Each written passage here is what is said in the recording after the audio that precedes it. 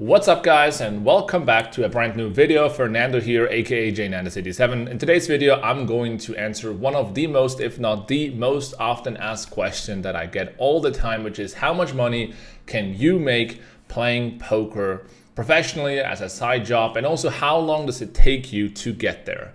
Now, first of all, I don't know how long it's going to take you specifically to get there, because that depends on you, and guess what? I don't know you. So there are a lot of factors that play into this. Of course, your experience, your talent, but also and mostly the effort that you want to put in. But I can talk a little bit about my experience and my personal background and talk anecdotally about my history and how long it took me and what I learned throughout the way. So if you don't know me, by the way, my name is Fernando. I'm a professional poker player since 2011. I live in Switzerland, and my specialty is PLO cash games. And I specialized in PLO in 2010, then went professionally in 2011. And since then, I make a living playing poker. I went through the ranks. I started playing low stakes and moved up to mid stakes, and now I play a mix between mid and high stakes PLO, from anywhere between 2.5 PLO online to 25.50, and sometimes a little bit higher in live games. Now, I started playing poker in 2005 though, and built up my skill set, which is not only my technical skill set in terms of understanding the rules and strategies in poker, but also understanding bankroll management, understanding variance, understanding how to put in the hours and the technical things around it. There's a lot of things to learn, basically, which probably brings me to my first point. What matters a lot when it comes to the answer of the question, how long will it take you to get to a profitable level where you start making money, depends a lot on your experience that you have already in the poker industry. Are you already working with hold'em manager? Have you already studied away from the table? Are you interested in strategy in the first place? Now, this is probably one of the most important questions that you have to ask yourself, and it also comes down to maybe talent or having a knack for poker in general. I have friends that play poker as a hobby. I have friends that play poker professionally, of course, and a lot of players that play professionally. And when I look at the main difference between those two types of people, it is the interest they have in actually the strategy of the game. So when I look at my friends that play for a hobby and they are not successful, so to speak, at least they're not successful from a financial standpoint, they can support themselves playing poker, or they're probably not plus CV players. The main difference is that these guys are mainly interested in playing poker and having the monetary swings, winning some pots, having interesting moments that can talk about, but they are not really interested as much in the strategy aspect of the game. They're not researching, they're not losing their minds over a situation because they really want to figure out what the best line would have been. They're not interested in solvers. They're not interested in pre-flop charts. They don't want to dive deeper into strategy. And if you don't have a knack for strategy in general, you can also think about other games, strategical games like board games or computer games. If you don't have a knack for the strategy part of these games, then you're probably not talented sufficiently in order to actually become a professional poker player in the first place. It also has a lot to do with your logical side of your brain, which means how much do you like to think about logic? How logical are you in the first place?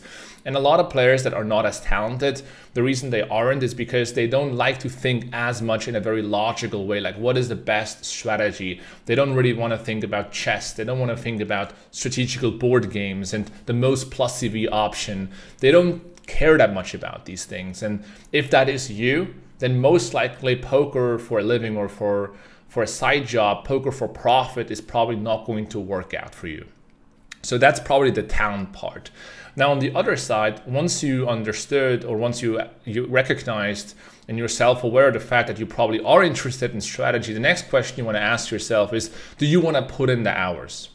And you will have to put in a lot of hours. A lot. How many? A lot. It doesn't matter how many. Let's put it that way. I'm still going to give you an estimation, but your mindset shouldn't be at a place where you're asking yourself, how many hours do you have to put in to become a profitable player? Because first of all, that question is nonsense, because nobody knows it, because it's you personally. There's no recipe. There's no duration like in a bachelor degree that takes you 3 years and then you're there. that doesn't work out because everyone is individually different and learns differently and is differently talented, differently skilled, and also puts in a different amount of effort into their career. So we don't know, and the thing is, you also don't know. Even if you list all your talents and your experience, you wouldn't know, because along the way, while you become better, you will learn so much more about yourself when it comes to playing poker professionally or as a side job or for profit, and then you will get a better and more accurate estimation of how long it will take you. But right now you're just guesstimating. It doesn't matter really. But I get this very often, that people send me this question and ask me, hey, how long does it take for me to become a professional poker player or to make money playing poker? And most likely, if that question is a lot in your mind, most likely poker is not going to work out for you when it comes to a long-term profitable perspective. You have to love the game, you have to love the strategical aspect, and you also have to love playing it and putting in a lot of hours. If you're looking for a job, if you're looking for something to make money fast, poker really isn't for you, because it's not easy money at all. If you have a knack for it, if you really and truly enjoy playing the game, then it starts to make sense to think about if it makes also financially sense, if you can build a future for yourself, you can make side income or a full income even and make a living. But if you don't have the passion for it, then you're just wasting your time. Because first of all, why would you do anyway anything that you're not passionate about? Just pick something else. You might have other talents in other areas. And I tell a lot of my friends that play poker as a hobby, I mainly tell them, it's just a brutal truth, you're not going to make friends if you say this too often, but I mean it in a good way. If you play poker for a couple years now and you're not successful yet, most likely you're just not you're just not going to be successful in poker, and you most likely are wasting your time if your ultimate goal is to make money playing poker.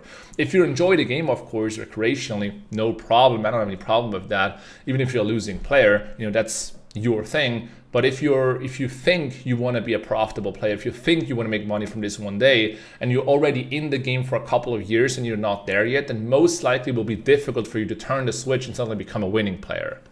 Most players that I know that are professional players these days, specifically the ones at mid and high stakes, they have always been profitable players. I have always been a profitable player. And by always, I mean probably not the first couple of months in 2005, but then quickly after already. And the reason I was already a winning player is because I immediately started studying the game, because I was just interested. I didn't think about money. I didn't ever dream about becoming a professional. I was not even considering it at all. I was just interested in the game. It's like similar to someone who just picks up chess as a hobby and then starts to figure, well, I want to improve my skill set, so I have to learn and take courses and whatnot and read books. And that's basically how I approach poker, and a lot of the players that are successful these days approach poker the same way. They just love the strategical aspect, they love to put in the hours, they love to move up in stakes, and they don't think about how long it will take them to start making money. They don't even think about that at all in the beginning, because you're just playing for so little money in the start that it just doesn't really matter.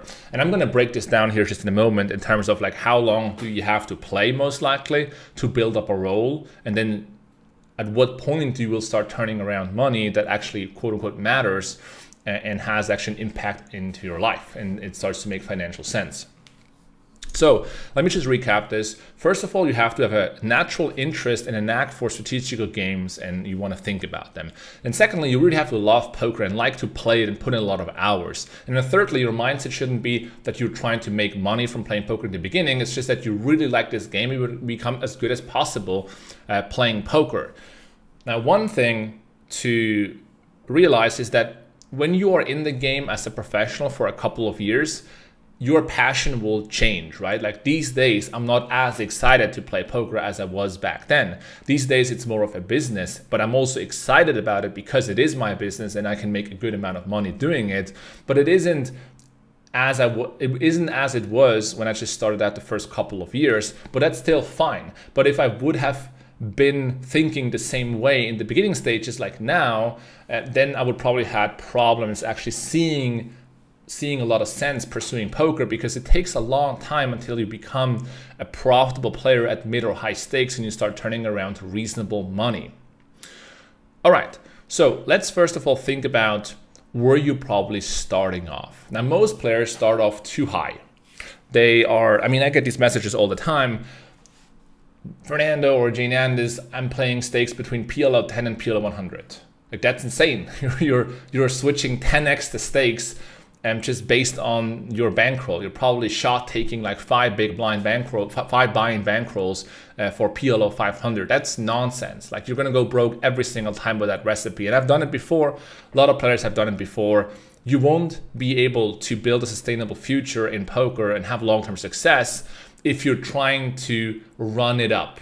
And I know a lot of recreational players that love to run it up. That's their ultimate dream. I put in $50 into PokerStars and turn it around to $5,000. That is a good story in their mind.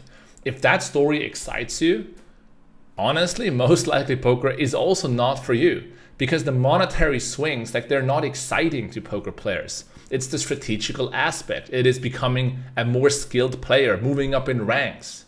That's what is exciting to a poker player, having new tools in their arsenal and then bringing them to the table and dominating their opponents, feeling that edge, improving every single day. That is what excites professional poker players and successful poker players. It isn't running up your bankroll from $100 to $5,000. Like, that's very seldom the motivation for a poker player. So you have to start taking it serious. And I generally recommend to take it serious by actually investing into your poker career, because that's the way you want to approach it, right? It's similar to a bachelor's degree. You are signing up, you're putting down some money, you're buying the books, you're setting yourself up, and you're committing yourself that way also financially. So what I would recommend is to, first of all, get the right information and invest some money for doing that and acquiring the right information. Most players, like 99% of players, are not acquiring any information. It's no wonder they're not going to win. And then secondary, you have to also put up a bankroll. When I started out playing, I put up a $500 bankroll multiple times at a stage in my life where I didn't have any income. So I would just like save up money, or sell things that I had, my personal belongings, in order to raise another $500 and put it up. And I did that probably 8 to 10 times when I was like 18, 19, 20 years old, in order to take a shot and see if I can play a 10 cent, 25 cent, and no limit hold'em then back in the days before I switched to PLO. And I busted that roll multiple times. Sometimes I ran it up, quote unquote, to PLO 210K roll, but step by step, not shot taking. But then I would shot take and would lose it all back. And like, this is all part of the progress, basically, to become a better and smarter poker player and starting to look at it more as a business, which is ultimately what it's going to be if you play for profit. It is a business. Now, I would recommend to take money from your other income stream or from your savings and put it down. It could be $500, it could be $1,000, it could be $2,000, somewhere in that range, so that you have a reasonable bankroll to start off with. And I would recommend to start off with 100 buy-ins. So if you play, for example, PLO at 10, if you play, for example, a PLO 10 cent, 25 cent, you would start off with a $2,500 roll. For specifically PLO, you want to start off with 100 buy-ins so you don't get nervous around the swings, because you can lose like 20, 30 buy-ins pretty quickly, specifically if your edge is not very high. So you take some money from your income stream, from your savings, you put it down, and you're committing yourself to grind a certain stake and follow your bankroll management. And trust me, when you do this for the first time, you will feel a little bit anxious and a little bit nervous, because you don't want to lose that roll, because now it gets suddenly serious. And that's a good moment in your career, because suddenly you realize, oh, I'm committed now. I'm putting down some actual money, not the $25, not the $50, not the $100 trying to gamble it up. I'm actually investing into my career. That's like the first commitment that you actually put into the game. The second commitment would be to then acquire the right information. So to get a course, to get a book, the right books, and also to move into a community of people that can help you. That can be tremendously helpful, because there's so much to learn and understand when it comes to the technical aspect, like hold and manage, or which sides to play, rake back deals, and then also the strategical aspect, of course. And if you have access to a community, it's a huge, tremendous value, because there might be someone out there that just started doing the same thing as you did, but he is already 6 months into it, 1 year into it, 2 years into it. And if you also have a bigger circle like we have in the PLO Mastermind, then you can also talk to people like myself or other professionals in our group that are years ahead of you, and they understand still where you are right now, because that's where we all started at the end of the day. So you need some mentors, you need some allies, and you need some strategy, and you need the bankroll, and you need the right mindset. You see, there's a lot of things that come together to like make this happen. And if you're trying to shortcut this recipe, so to speak, it will be very, very difficult. I've seen many, many people trying to become successful in poker. I mean, I'm playing now 12 years and I have a huge circle of friends and allies and people that I've seen and coach in the industry. And I know sort of like what works and what doesn't work specifically. When you coach people, you learn about their weaknesses and their mindsets, and you see patterns. For example, thinking about running it up, thinking about how much effort is it going to take, and trying to rationalize it and trying to estimate if it's enough effort, if you want it enough hard. That's usually not going to work out, basically.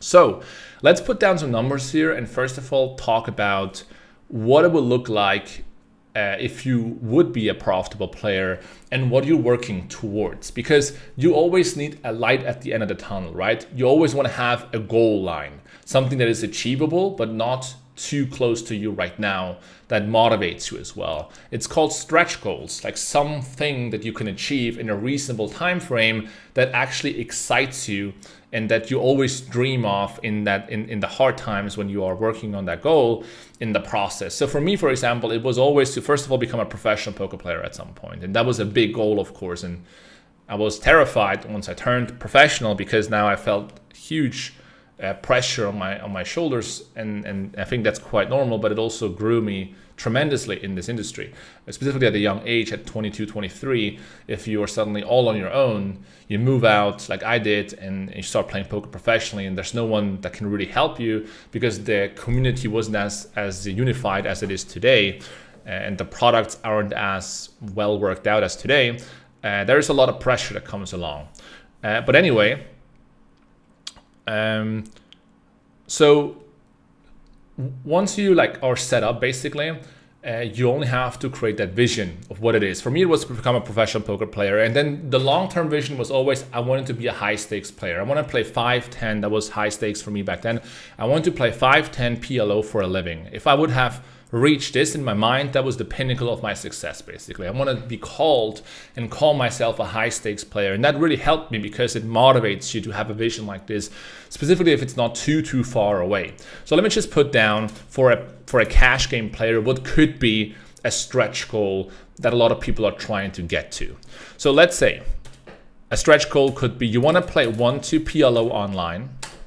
So, or 1-2 PLO or no limit hold'em cash online. Let me just put up the fan. It's getting hot in here. So this could be a reasonable goal, right? Now, what does this actually mean? How would your life look like if you would be a 1-2 PLO or no limit hold'em cash player? Let me lay this out for you, because maybe what it is not as exciting to you. You're maybe not excited about this, and then it's probably not even worth trying to get there. And I think that's really the harsh reality that a lot of people have to realize, is that maybe it's not worth it to you. Maybe you do better doing something else. And sometimes it's hard to give up on an idea, on a dream, but also the grass looks always greener on the other side. You might imagine that being a professional poker player is just making tons of money in a sort of easy way and living the dream every single day. And I can tell you right away, it's not like that. It's a little bit different for sure. I'm going to talk about it as well in this video. How it is to be a professional poker player at different stages, right? Because I was a small stakes player for a living. I was a mid and high stakes player for a living. I played MTTs for a living. I played PLO cash for a living. I played live poker for a living. I did all these stages throughout the last couple of years.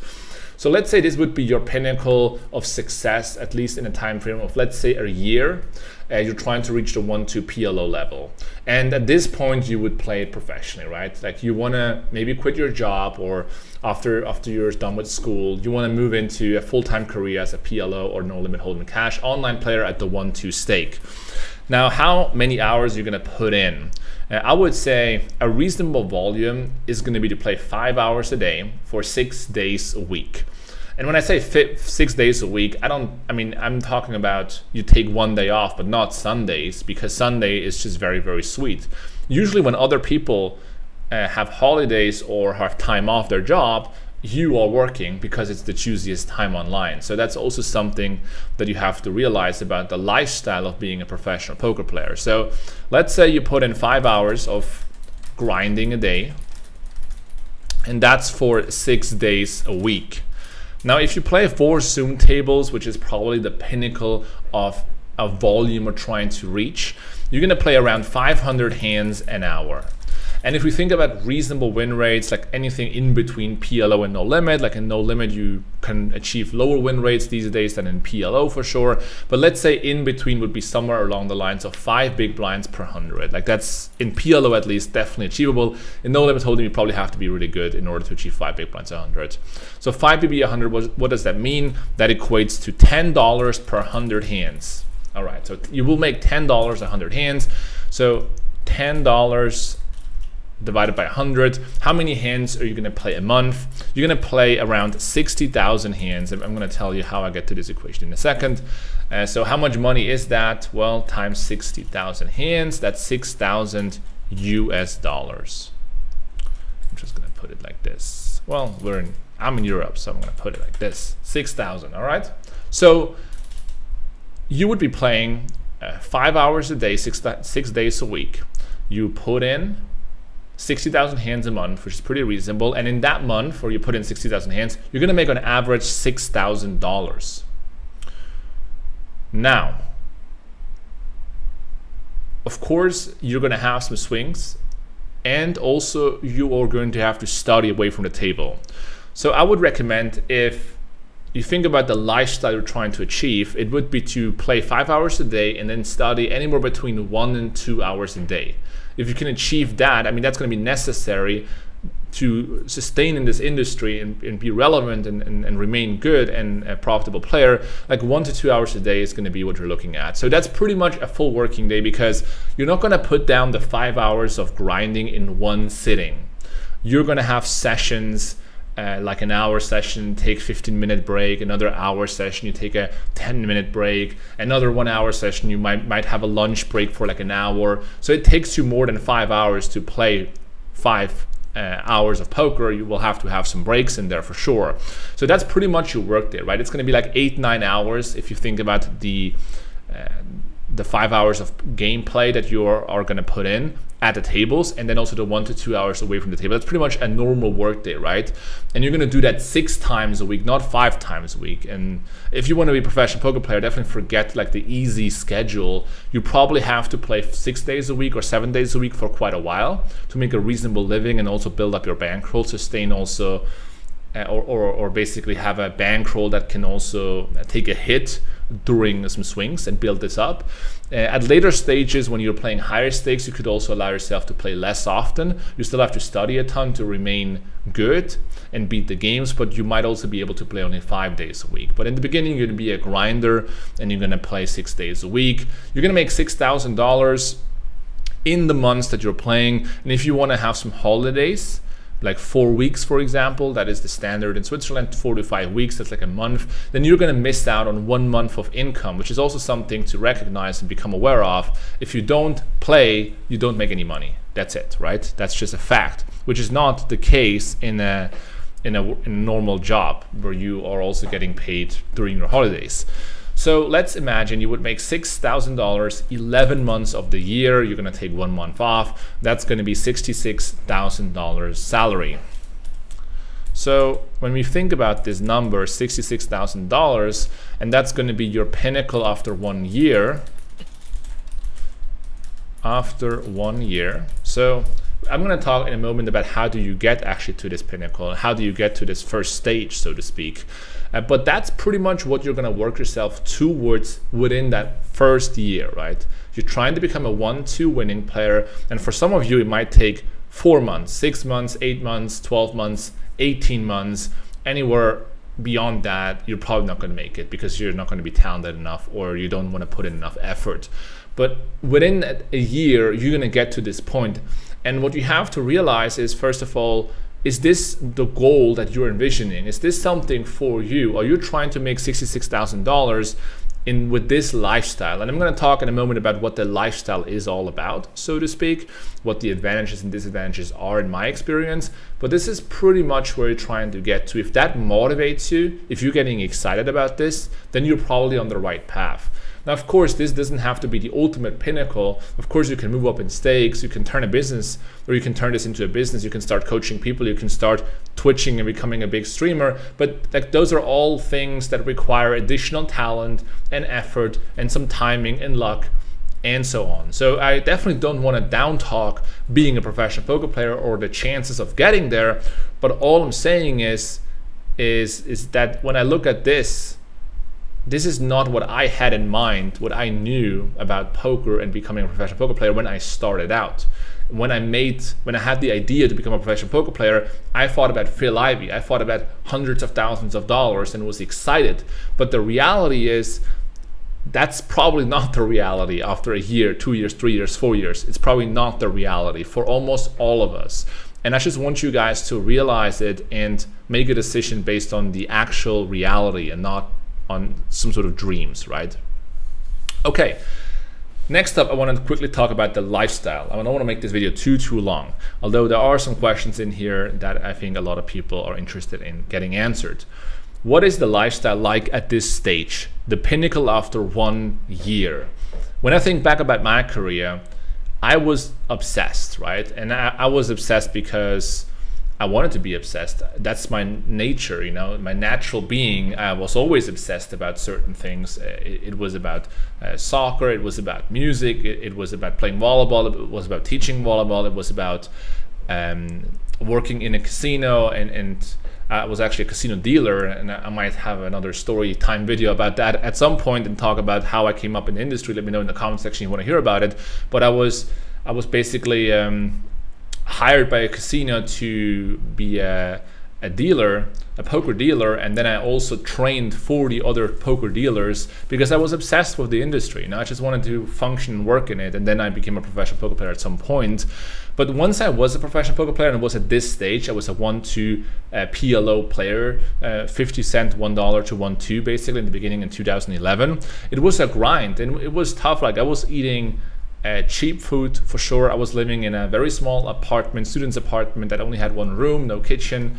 And we had like a community kitchen basically for $700 a month. That's very cheap in Switzerland, by the way.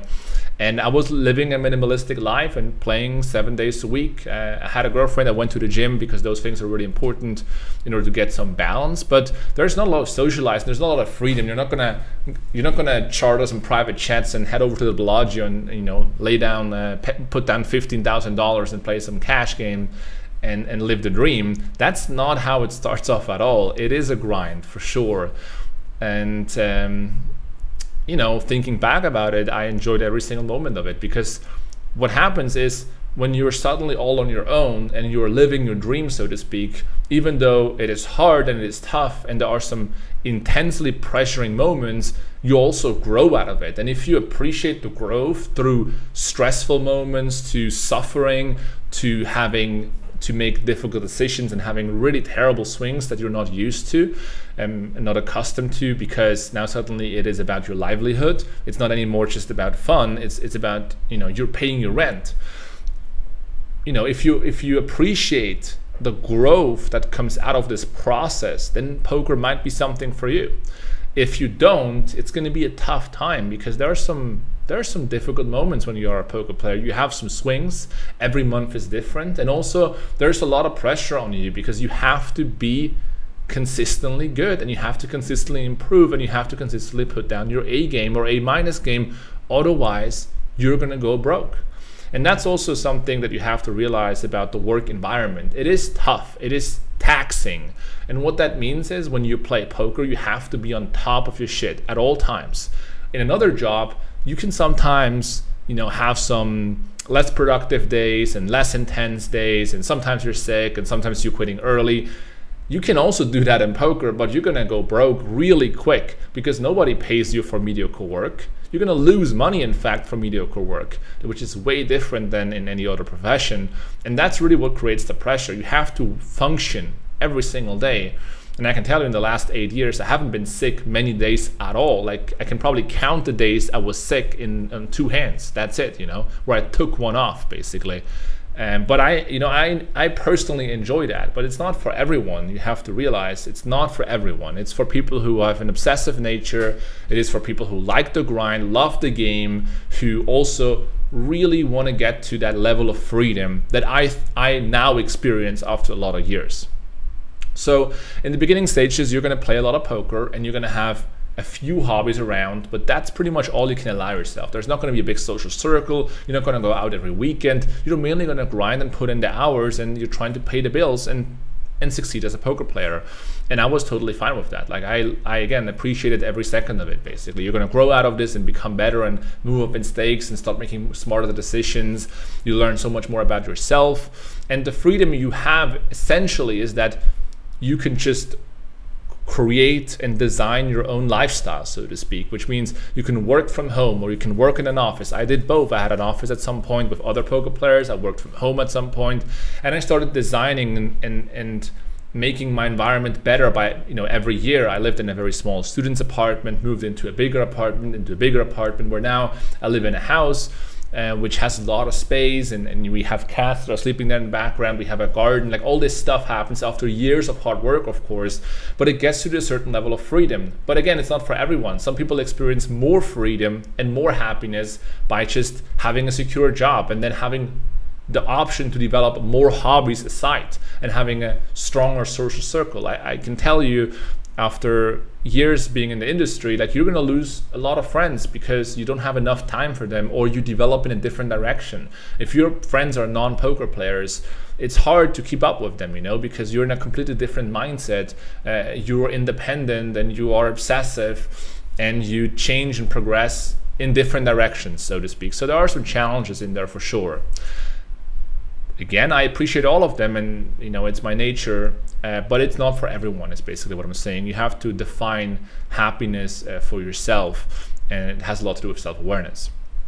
Now, let me end up this video here by talking about how do you get to this pinnacle in the first place, because that's really the difficult part of it as well. Because until you are a professional poker player and you start taking a shot with a reasonable bankroll, let's say you have something like $30,000 or $40,000, depending on which country you live in, what your expenses are, and you start taking a shot at 50 cents a dollar, at $1, $2, and become a professional poker player with some backup money. Until you are at this point, you have to build up a skill set while you're doing something else on the side, right? Like, while you are studying, while you are working, you have to do something else on the side. And that's really where you will experience the most pressure and the biggest challenges, in my opinion. In 2010, I was still studying economics in another city that I live right now in, and I was grinding both careers at the same time, and that was incredibly taxing and so difficult, because there's so much to learn when you're going through this economics bachelor degrees. There's a lot of things you have to do and grind out, but at the same time, I also wanted to really become better at poker. So it creates this very competitive environment between those two careers, and then anything else is sort of like set aside. Your health, your social circle, your family, like, all these things are set aside because you're actually trying to build up these two careers, and that's a big challenge. Now, I think you can go through this. It's going to be a lonely and difficult time for sure. You have to be very obsessive about it, and I think the only way to get through to this is by you being super excited about the light at the end of the tunnel, which is exactly what we're defining right here, right? And I'm going to probably put down like a couple of other ideas. Maybe you want to become a live player, maybe you want to be an MTT player. But you have to have a vision in order to endure this difficult time while you are building up the skill set and the bankroll while you're still doing something else, which is super difficult, of course. So I hope this is helpful for you guys. I think I'm going to end up the video here. Of course, like, you can put down the numbers for MTTs, average buy-ins. You probably want to have 100 to 200 buy-ins for MTTs. You're going to make a similar amount of money, maybe a little bit less.